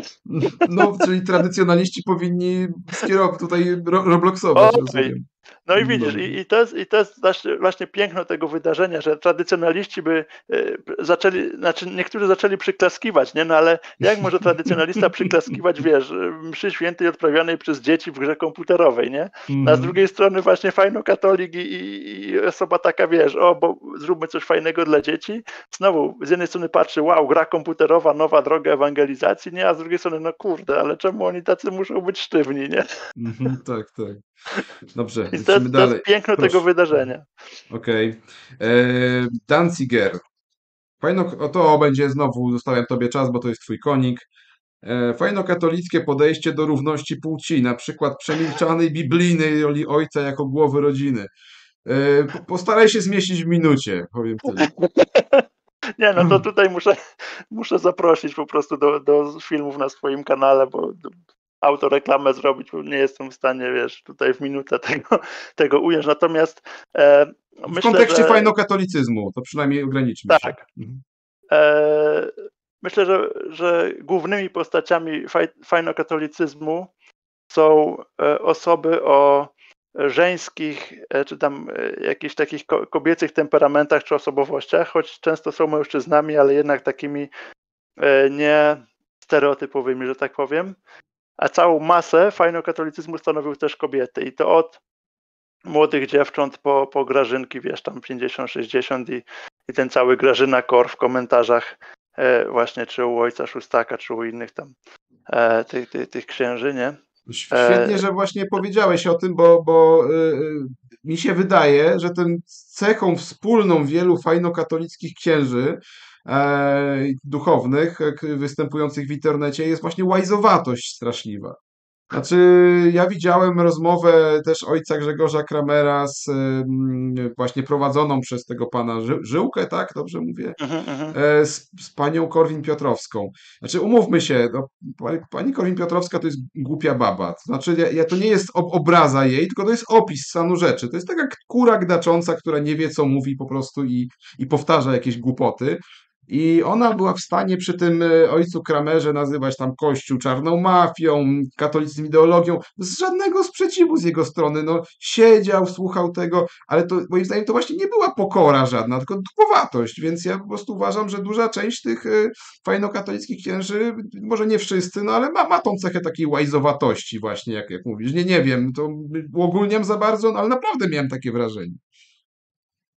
Ty powiedziałeś o tych cechach żeńskich, więc bardzo mi się mocno to tutaj skojarzyło.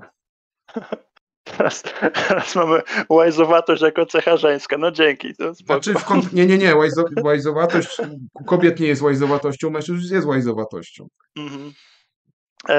Znaczy ja bym tutaj starał się nie wymieniać nazwisk, bo na przykład jeśli chodzi o ojca Kramera, to ja znam osobę dosyć dobrze, która, wiesz, faktycznie, której ojciec Kramer gdzieś tam w w takim kontakcie 1 na 1, nie, osobistym, bardzo pomógł i to właśnie nie będąc łajzowatym, tylko wręcz przeciwnie, właśnie twardo gdzieś tam waląc w plery tą osobę, budząc ją do życia, nie? Więc on, jeśli miałbym w jakiś sposób oceniać działalność ojca Kramera, to powiedziałbym tak, że on, wydaje mi się, powinien się właśnie ograniczyć do kontaktów z ludźmi indywidualnie, na zasadzie, bo on ma naprawdę, wiesz, jest człowiekiem o bardzo dobrym sercu, który potrafi podejść właśnie one on one do drugiego człowieka. Natomiast wydaje mi się, że on właśnie nie ma zdolności do bycia postacią medialną. I tu jest jakby taki jego problem, że on jest właśnie bardzo wrażliwą osobą, rzeczywiście o dosyć cienkiej skórze, w której też od razu te poglądy takiej otwartości, takiej ciepłoty łączą się z tymi poglądami autorytarnymi Kuba, wiesz, do później blokowania, usuwania komentarzy zbyt i tak jesteś dalej. życzliwy, zbyt jesteś życzliwy. Męstwo jest wymieniane jako cecha kardynalna w katolicyzmie. W momencie przyjęcia bierzmowania poniekąd się człowiek zobowiązuje do walki o wiarę, no to co to ma być? No to jest jakieś sprzeniewierzenie się temu, jeżeli siedzi po prostu ktoś taki, jak ta pani Korwin-Piotrowska, objeżdża po prostu tak, no całą instytucję, całą wiarę, a on po prostu siedzi grzeczniutko. No nie, no to dobra. Zestawmy twoją wypowiedź, twoje tutaj opis tej sytuacji. Niech ktoś obejrzy ten program, tak? To chyba Wrzenie się nazywało. Dobrze, musimy przechodzić dalej, bo nie skończymy, więc no dobrze, Sylwia mówi, a muszę zauważyć, że tego jest coraz mniej, w sensie fajnokatolicyzmu. Teraz wykierowało się fajnochrześcijaństwo, czyli wybiórczo, co nam pasuje z Ewangelii i jeszcze przekręcone. Ważne, żeby bez wysiłku i ograniczeń. Wiara w jakąś energię kosmosu. Nawet fajnokatolicyzm był zbyt wymagający. Myślę, że wiele o tym powiedzieliśmy.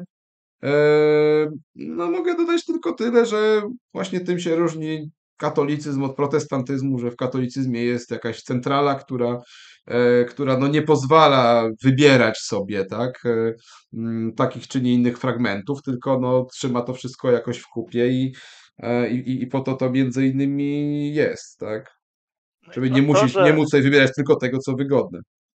To, że fajnokatolicyzm zdegradował się do czegoś takiego, jak właśnie opisała koleżanka, to by wskazywało właśnie na to, że on jednak nie był przyciąganiem do kościoła ludzi i stawianiem ich pierwszego kroku na właściwej ścieżce, tylko jednak, że no, przyciągał ludzi i stawiał ich na ścieżce, która prowadziła w innym kierunku, nie?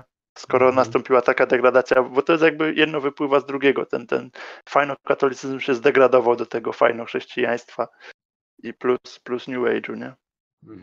Okay. Moja perspektywa to jest Nick. Jest wiele ważnych problemów wewnątrz Kościoła. Biskupi oderwali się nie tylko od wiernych, ale i księży. Proboszczowie narzekają na fatalne relacje. Brak jest młodych, dynamicznych, śmiałych i mądrych biskupów. Religia, dość wyświetlania filmów. Młodzież potrzebuje dyskusji. Zostawiam też tobie temat, bo tu taki bardziej insajderski jest. No tylko to niekoniecznie jest związane z fajnokatolicyzmem, ale rzeczywiście no te wszystkie rzeczy cały czas mają miejsce, nie? Do tego należy doliczyć też, wiesz, oprócz tego, że biskupi oderwani od księży, no to wiesz, Watykan oderwany od biskupów, lawendowa mafia w Watykanie i tak dalej, i tak dalej. No Kościół mniej więcej jak i liberalna demokracja jest ciągle w stanie upadku, ale jednak trwa. No, natomiast no jednak jak już mówisz o tej lawendowej mafii, to przypomina mi się ta książka Martellego, tak? Nazywa się autora tej Sodomy, tak? Sodoma to była ta jego głośna książka. Czy Martella chyba, ja przepraszam, nazwisko dokładnie już mi wyleciało.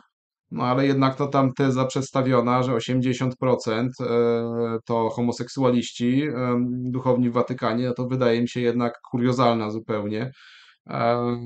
No grubo pojechał, grubo. No to jest fałszerstwo po prostu i tyle, no bo on tak, ja pamiętam dokładnie, on na początku książki nie bardzo chciał podać ile, ale że większość, a potem wpadła ta liczba, tak? No jestem zawiedziony tym, że to jest bestseller, bo to jest po prostu no, strasznie kłamliwa propaganda i nawet jeżeli część rzeczy jest tam opisanych dobrze, no i jeszcze pamiętam, że miał jakieś kosmiczne oceny w ogóle na Lubimy Czytać. To jest w ogóle już tragedia, że ludzie łykają coś takiego, no ale widocznie jak ktoś bardzo nienawidzi, tak, Kościoła, no to nawet jest w stanie łyknąć takie no, idiotyczne kłamstwo po prostu. Naprawdę jest to, nie wiemy. Prawda jest taka, No nie że nie wiemy, ale on wiemy, też nie wie. czy jest To to jest, 5, czy 20, czy 50. no, No, no jednak 80% wydaje mi się tak absurdalną liczbą, że zdrowy rozsądek podpowiada, że coś takiego nie istnieje. no Dobrze, tak, no musiałby wiedzieć. No dobra, dawaj. okej. Przez chwilę się zacinałeś, ale miejmy nadzieję. O, widzę, że już się płynnie poruszasz. Zostało już kilka pytań dosłownie. Robert Skowroński. Podważanie dogmatów z pominięciem istniejącej procedury prawnej oraz walka z rytem trydenckim. Ja bym się na tej walce skoncentrował. Uważasz, że fajnokatolicyzm walczy z rytem trydenckim? E, tak, myślę, że tak. No. Ale w ogóle z tym rytem, czy Banuj po od prostu razu. z tym dążeniem do tego, żeby on był jedynym? Nie, no w ogóle, wiesz, w ogóle z istnieniem ludzi zorientowanych na to, tak, że no były, wiesz, konkretne wypowiedzi konkretnych właśnie youtuberów, księży, którzy no, mówili wprost. No bo oni rzeczywiście wrzucili wszyscy do jednego worka, znaczy wszystkich do jednego worka, ci, którzy lubią, ci, którzy są tracami, nie? Ci, którzy lubią mszę Ksiądz trydencką, Remigiusz to są Recław, tak? Właśnie wszystko on, tak? hejterzy, którzy Mhm. tak, banuj od Mhm. razu i wiesz. Ale ojciec Szustak też miał jakieś tam odpowiedź w stronę tych traców. No i cóż, no to jest tak samo, no, to jest właśnie łączenie tej otwartości z tymi poglądami autorytarnymi, nie? Tu jesteśmy Okej. otwarci na wszystko, ale no nie ma tolerancji dla wrogów tolerancji, nie? Okej. Natomiast z tego, co się dawno nie miał żadnej afery. Nie wiem, czy jakby jesteś świadomy, że dawno nie było żadnej afery związanej z ojcem Szustakiem. Mhm. I tam się chyba też jakiś insider mi powiedział, że tam się coś dzieje w dobrym kierunku, nie? Aha. Takiego zorientowania się właśnie z powrotem na tam życie zakonne bardziej niż granie w gierki na YouTubie, więc to warto cicho. Będzie bardzo dobrze dla wszystkich. Mhm. Okej. Dobrze. Michał Piekarski. Zarzucenie zupełnej wojny kulturowej. Znaczy ja tutaj przyznaję, że rzeczywiście fajnokatolicyzm bardzo nie lubi tej bojowej perspektywy i nawet tak odżegnuje od pewnych słów, które mogłyby się kojarzyć z walką. No dobrze, a twoim zdaniem jak to wygląda? Czy to dobrze używasz tego bojowego ujęcia? A wiesz co, jest taki żart gdzieś tam, no on oczywiście przyszedł z Ameryki ten żart, ale jest obecny też i u nas, że te piosenki religijne śpiewane gdzieś tam na wieczorach chwały, a czasem i na Eucharystiach współczesne, to są tak naprawdę takie, wiesz, popowe piosenki o miłości, gdzie jest wstawione zamiast ty, czy jakiś tam chłopak, to jest wstawiony Jezus, nie? Mhm. Czyli, że te No to kulturowo widzieliśmy, jak właśnie Eric Cartman te zdobył piosenki. platynę w chrześcijańskim roku. To po prostu zamieniał Baby na Jesus i wszystko grało. No, i dokładnie, wszystko gra, nie? Jest piękna Mhm. piosenka uwielbieniowa. Więc to jakby świadczy o tym, że no tu jest idziemy ręka w rękę, nie? Z kulturą i nie jest jakby takim, wiesz, punktem sprzeciwu ten Kościół, tylko Mhm. że jakby próbuje się wpasować w trendy światowe. No i jakby biorąc i ekstrapolując z tych piosenek na całość, no to tak jak sam mówiłeś zresztą, że ten fajnokatolicyzm to taka liberalna demokracja, tylko właśnie gdzieś tam z Jezusem w tle, to myślę, że tak to można właśnie w ten sposób ocenić. Mhm. Okej. Dobrze, zostało nam jedno poważne pytanie i chyba dwa mniej, takie już na koniec na rozluźnienie. Polska racja stanu zaznacza, jest taki typ fajnokatolika ultrasa, na mszę świętą pójdzie, ale tylko po łacinie, bo po polsku świętokradztwo.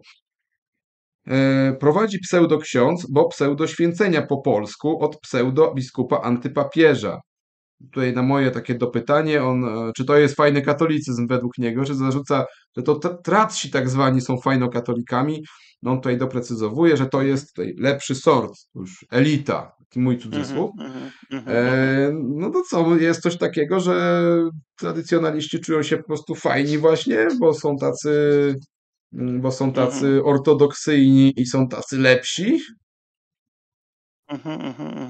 No i znowu, no trudno powiedzieć, wiesz, teraz każdego traca złapać za rękę i powiedzieć, że to on taki jest, nie? Bo to też jest jakby całe spektrum i tak samo zresztą mamy, wiesz, indultowców, mamy tych piusaków, mamy, wiesz, sedewakantystów i tak dalej, nie? Tam jest jakby w prawo tam jest jeszcze cała jeszcze seria różnych organizacji. Natomiast na pewno jest to zjawisko, które występuje i o którym też już zresztą powiedzieliśmy, że tak jak że jest rosnąca grupa ludzi obrzydzonych fajnokatolicyzmem i po prostu ciągnących w drugą stronę, nie? Biorę fajnokatolicyzm i robię wszystko dokładnie na odwrót. Natomiast to nie prowadzi nas też nie? Tylko nas prowadzi tak samo w drugie ekstremum, które jest tak samo błędne, bo wtedy wszystkiego nie cierpi, wszystkiego nienawidzi, wszystko jest złe i też tego drugiego człowieka, wiesz, nie jesteśmy w stanie zauważyć, bo mówienie nie tylko o patrzeniu na drugiego człowieka i zapominanie o oddawaniu czci Panu Bogu jest aspektem tego fajnokatolicyzmu i jest nietrafione, ale pójście w drugą stronę i wiesz, i niedostrzeganie tego drugiego człowieka, jakiejś jego tragedii życiowej, jakiejś jego, wiesz, tego, że jakiegoś jego cierpienia, nie? I nie empatyzowanie z tym, no też nie jest wyjściem. I memienie w internecie i wiesz, tylko rzucanie gromów w internecie, no też nas nie doprowadzi do zmiany kulturowej czy odnowy duchowej, której oczekujemy. Okej, no tak, no ale to trzeba po prostu uważać na pychę własną, tak? I tyle. No, przede wszystkim badać własne serce, tak. Tutaj największym grzechem fajnokatolicyzmu by było to, że wpędza innych w pychę, którzy powiedzmy mają w drugą stronę przesadzą w związku z obrzydzeniem tym zjawiskiem. Dobrze, na końcu obiecałem, że wszystkim odpowiem, więc nawet tutaj jest takie dosyć, to chyba do ciebie jako do specjalisty. Alf pyta, płacę księdzu na przykład chrzest i według mnie za dużo wziął. Potem przez rok albo 2 latka nic nie daje na tacę. Rozumiem, że to jest pytanie, czy to jest dozwolone, tak? Ja szczerze mówiąc nie zrozumiałem totalnie tego pytania, czy to ma być dozwolone, czy to ma być moralne, czy ktoś błogosławieństwa oczekuje na taką postawę. No mi się wydaje, że czy to jest okej po prostu, ta osoba, jest tu ukryte pytanie, czy to jest okej, tak? No, to ja sobie zawsze wspominam w tej sytuacji wypowiedź księdza Pawlukiewicza. To był naprawdę wspaniały kapłan i niepowetowana strata dla polskiego kościoła, że odszedł już.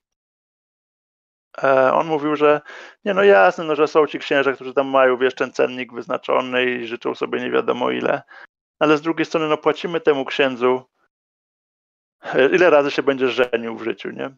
Albo ile razy będziesz, wiesz, na pogrzeb dawał.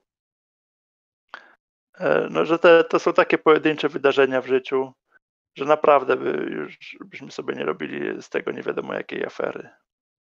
Okay. Jak ktoś ma, nie wiem, 7 dzieci i uważa, że ksiądz za dużo wziął za chrzest, no to okej, ale jak ma 1 dziecko czy 2, to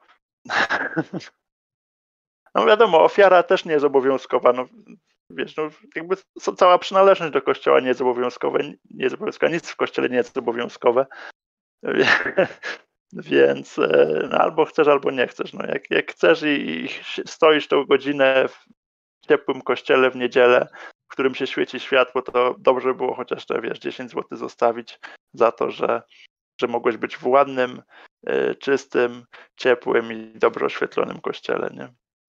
Bo to wszystko kosztuje. Dobrze. No i takie pytanie finalne, Tommy W. Jak głupim trzeba być, by tkwić w religii, którą można obalić w 2 minuty? Jak szatan zakładał KRK w IV wieku, to kulał się ze śmiechu, ale nawet on w 1200 roku nie mógł przewidzieć, że stworzy autostradę do piekła. Znaczy, jeżeli dobrze rozumiem to pytanie, to po prostu autor nie natrafił nigdy na przeciwnika godnego siebie, jeśli chodzi o obronę wiary, tylko wyrobił sobie jakby no, zdanie o ułomności religii i łatwości jej obalalności na podstawie rozmów z osobami, które no, zwyczajnie nie potrafią tego robić, w związku z czym urósł w pychę i utożsamia ich z całością. Więc ja tu mogę tylko tyle zaproponować, żeby znalazł sobie godnego przeciwnika i myślę, że szybko zmieni zdanie. Jest teraz wysyp takich sekt. Też oczywiście, no przez to, że wszyscy mają YouTube'a, no to każdy się na tym YouTubie jakoś tam próbuje nie? I jest wysyp sekt takich pseudoprotestanckich czy protestanckich, jakichś ludzi odpadów jakichś z kościoła, którzy, wiesz, obejrzą sobie tam tych amerykańskich filmików parę i też zaczynają, to jest, wiesz, no łatwo zgarnąć parę jakichś, wiesz, półprawd czy ćwierć prawd historycznych, zamydlić innym oczy, kto w ogóle nic nie czytał i nagle wychodzisz na, wiesz, na znawcę tego, który tam powie, że Konstantyn wymyślił tak naprawdę Kościół katolicki, a wcześniej nie było, nie? Kościoła. Tylko było pierwotne chrześcijaństwo. No, to nie brakuje w tej chwili tego w internecie i w Polsce i ludzie faktycznie, którzy właśnie znowu lenistwo duchowe nie zgłębiali, nie chcieli zgłębiać własnej wiary i brak pokory znowu, żeby do własnej niewiedzy przesłuchają 5 takich filmików i nagle doznają oświecenia, że kurde, ten Kościół to ich oszukiwał przez całe życie, nie? Okej. Tak, zawsze trzeba szukać sobie najlepszego przeciwnika, a nie tak powiem, kopać się z najsłabszymi, no bo w takim momencie no, na przykład lewicowy intelektualista będzie postrzegał, nie wiem, narodowca, konserwatystę jako takiego gościa z łysą głową, z pałką bejsbolową i z celtykiem, a taki, powiedzmy, no nie wiem, konserwatysta, narodowiec będzie wyobrażał sobie jakąś tam rozwrzeszczaną, chorą, emocjonalnie niezrównoważoną nastolatkę z różowymi włosami, no i tylko, że to jest zupełnie nieprawda. No tak Wszystkie zwane strony, chochoły, nie? no tak, no każda, Chochoły. znaczy nie, te osoby też istnieją, tylko chodzi o to, że każda, czy to ideologia, czy religia ma w swoim gronie wybitnych intelektualistów, z których nie będzie łatwo zagiąć, no to trzeba się do nich porównać, tak? I z nimi dyskutować, jeżeli się chce, czuje się taką wyższość i przekonanie dogłębne o tym, że to jest absolutne, absurdalne i nic w tym nie ma, więc tyle mi pozostaje odpowiedzieć. Dokładnie. Dobrze, Kubo, ja Ci bardzo dziękuję. Dotarliśmy do końca. Bardzo Ci dziękuję za pomoc tutaj merytoryczną w tym programie. Ale jeszcze na koniec no, zapytam Cię o Twoje jakieś, może masz jakieś przesłanie czy podsumowanie dotyczącą tematu fajnokatolickiego? Czy to coś, co chciałeś powiedzieć, ale nie padło? Myślę, żebyśmy wszyscy bardziej się skupiali na szukaniu jednak Pana Boga i relacji z Nim, bardziej niż właśnie wyciąganiu tej naszej wiary w tą sferę publiczną, polityczną, nie?